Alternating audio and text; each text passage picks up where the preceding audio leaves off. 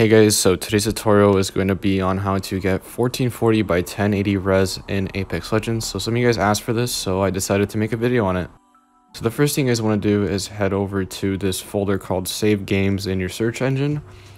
It looks like this, it looks like a chess piece. And then what you guys want to do from there is click on Respawn, Apex, Local, and Video Config. So once you guys are inside of the video config file, what you want to do is go to default res and change the value inside of the quotation marks to 1440, and then do the same thing for default res height except change the value to 1080. And from there just click file save. So the next thing you want to do is open up Steam or Origin and then go into the launch options.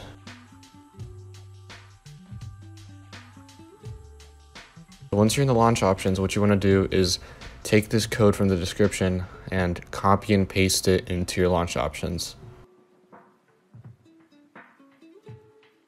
Now the next step is to open up your NVIDIA control panel.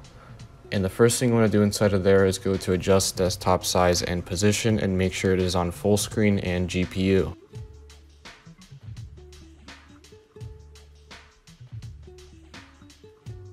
And then go to change resolution and click customize.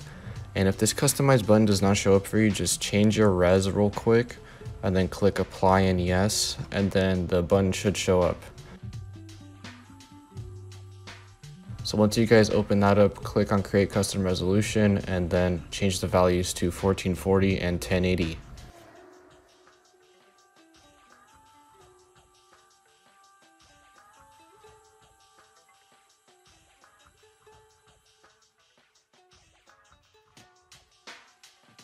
And from there, what you want to do is just scroll up and then click and apply your resolution.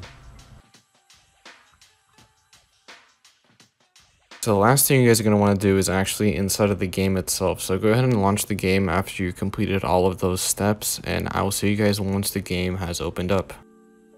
So now that my game is loaded up here where I see Fuse, Mad Maggie, and the Apex Legends logo, what you want to do is press Alt and Enter at the same time twice. So the first time after doing it, you should see this white bar at the top, like a window mode.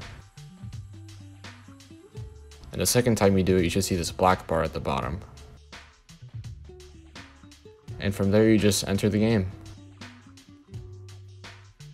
So if this video helped, make sure to leave a like and subscribe, and I hope you guys learned something new.